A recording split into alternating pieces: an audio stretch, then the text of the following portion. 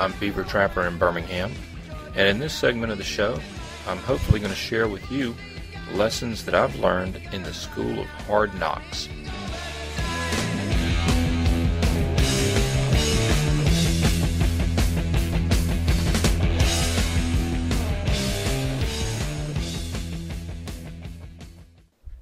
Hello and welcome to another edition of the School of Hard Knocks. Tonight we're going to talk about how to get started in prepping. One of the most fundamental mistakes that I see people make who are just getting into prepping is that they start prepping for the worst case scenario.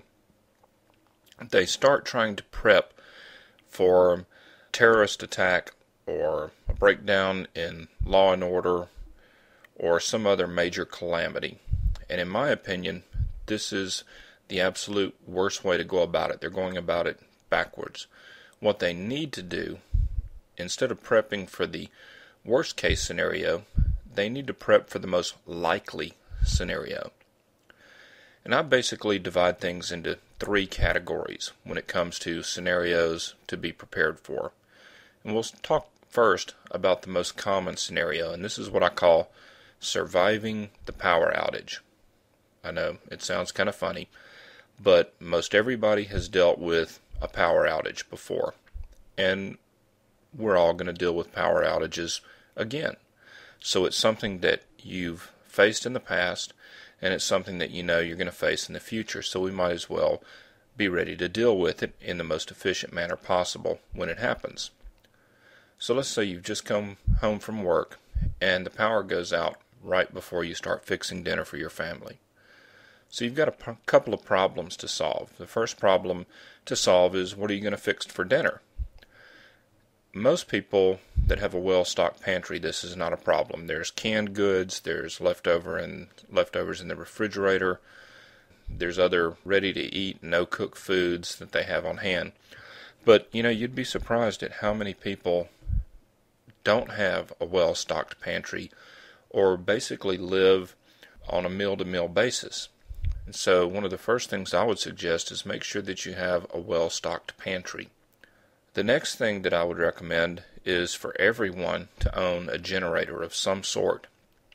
Personally, I use a Honda EU series generator. It's a very quiet, very small, very portable, very fuel-efficient generator, and it'll put out about 2,000 watts.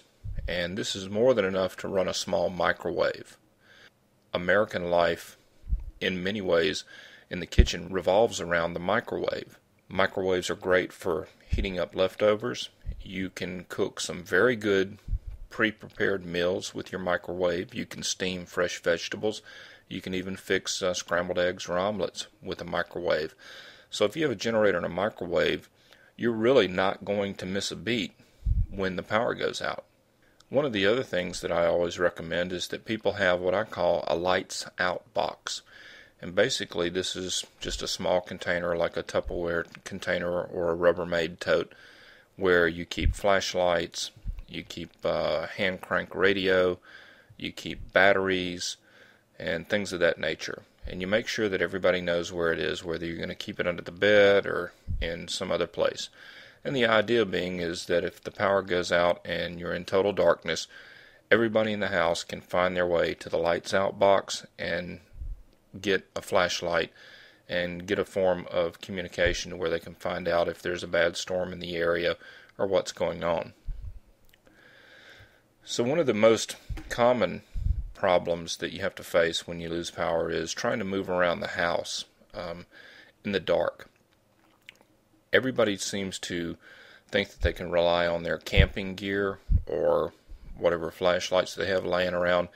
And what I've found is over time that a headlamp is really not a good solution, because when you put headlamps on everybody in your family, the next thing you know is it's a natural reaction. Every time somebody talks, they're going to turn and look at you, and you end up blinding each other. It's like shining a flashlight in somebody's face. And that gets pretty old pretty quick. You also find that carrying a flashlight doesn't really fill the bill, because one of your hands is occupied, and a flashlight basically is not an area light, but it's a task light, so to speak. Then when you turn to your lanterns, your usual camping lanterns, there are a couple of problems that you will encounter. Number one, I don't like any type of open flame as far as a light source is concerned. I don't like candles. I don't like propane lanterns. I don't like kerosene lanterns or anything like that. Number one, there's a fire danger. When you're moving around in the dark, people are going to be carrying their light source with them. If they go to the bathroom, they're going to carry the light source with them. If they move from one room to another, they're going to carry it. And if you're carrying an open flame or something that's hot, that's a fire danger, and it's a potential burn danger. You can knock into it or brush up against it and get burned and injure yourself. In addition, there's an oxygen danger. When you are burning an open flame or a propane lantern or something like that, inside of an enclosed space, you're going to reduce the oxygen level or the carbon monoxide level, and that's a danger. So I don't like to use open flames, and especially if you live in the South in the summertime, you're not going to be able to spend very much time indoors with a typical propane lantern before it simply becomes too hot to stay inside. So they're not good solutions. I prefer either a fluorescent lantern or an LED lantern. These lanterns are safe. They don't generate heat, so they're good to use in the summertime. And there's no burn danger. And like I say, in the summertime in the South, this is a must-have. Now, one of the most common problems that I see with the vast majority of lanterns on the market is that they're designed to be used in the outdoors or designed to be used camping, and they throw their light outward and not downward. They design these lanterns so that you can sit them on a picnic table and that they will illuminate the area around the campsite. This is not what you need inside your house when it's dark and there's no power. What you need is a lantern that you can hang from the ceiling or hang from a ceiling fan or hang from a light fixture that throws its light downward and not outward. And believe it or not, one of the most effective power outage lanterns that I have ever used is a very cheap, very simple lantern that you can buy at Walmart. And it's called, I call it the UFO tent light. The Walmart version is made by Ozark Trail. I think they sell for about $6 or $7. And basically, these are little tent lights that have 48 LEDs. They're circular, and so therefore they look like a UFO. You can hang these lanterns from a ceiling fan pull chain, from a light fixture, from anything like that, and they throw a very even light, and the light is all thrown downward, and they illuminate the room evenly. They illuminate the floor where you're trying to walk rather than shining into your eyes or illuminating the walls. If you just go to Amazon.com and type in UFO tent light, you'll be able to find these things. I keep a lot of these things on hand. These are great lights. So why am I spending so much time talking about a power outage, one night without power? Well, there's two reasons for that. Number one, the bottom line is I believe with the decline in our national infrastructure, we're going to see more frequent brownouts, more frequent rolling blackouts, and more frequent power outages. This is going to become normal rather than something that is unusual. So you might as well start preparing for it now. The second thing is that once you start preparing and get used to dealing with providing food, providing light, and that sort of thing, being able to heat your house, and dealing with a lack of electricity in the course of a power outage, you're going to find out what works for you in your area and what doesn't.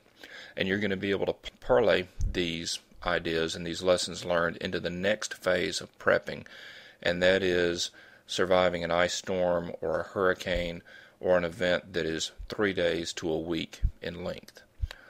And so you have to crawl before you walk, and you have to walk before you run.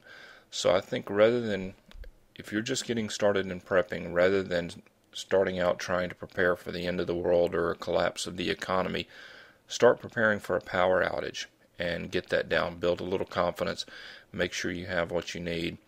Then the next phase, which we'll talk about in a future episode, and that is a 3-day to a week-long, 10-day event that is much less frequent in nature, whether it be an ice storm, a tornado, or a hurricane, or something of that nature. And then after that, once you have that phase covered, then you can worry about a truly long-term paradigm shift, whether it be a collapse in government, an economic collapse, a terrorist attack, or something of that nature. So anyway, I hope this has been of value, and until next time, have a good night.